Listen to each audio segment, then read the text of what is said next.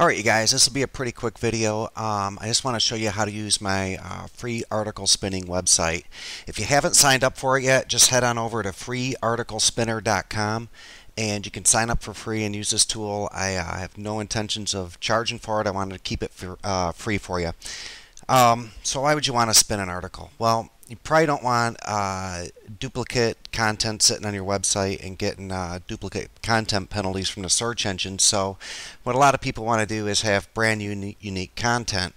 It's a lot easier to just take an existing article and spin it, which is rewriting it to make a new article, than it is to write one from scratch. So I'm going to show you how you can take an existing article and make a brand new one out of it in just a few minutes.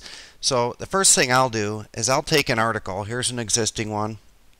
I take it and I break it into three main parts. The first part is the introduction, and then the body is the second part, and then the third part is the conclusion.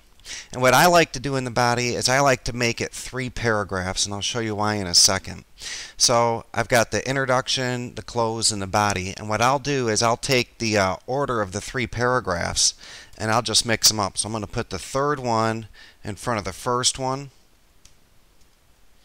and I'll put the second one in front of the first one too. So really our paragraph order is going to go 3, 2, 1 instead of 1, 2, 3. Okay, so I've got a new paragraph order with everything. And now what I'm going to do, I'm going to take each one of the paragraphs and spin it with my article spinning tool. So what I like to do is actually cut them away so I can keep place of where I'm at. And here's the article spinning tool. All you do is you paste the paragraph in here. I paste it in, I hit the spin button.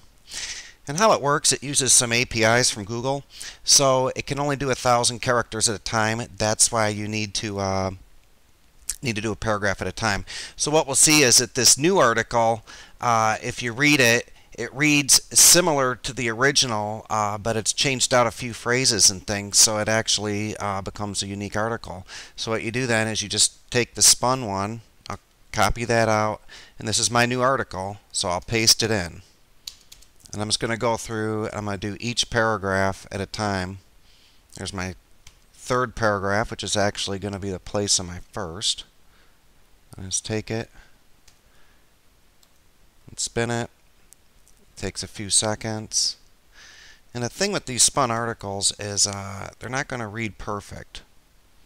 But what you want to do at the end is just read through it real quick, and it's very quick to go through and just make some corrections so that it reads the right way. But as you can see, this is a heck of a lot faster than trying to write a review on a Nokia cell phone from scratch. So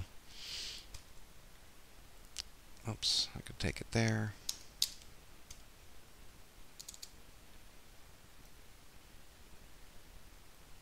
Take this one. Spin that.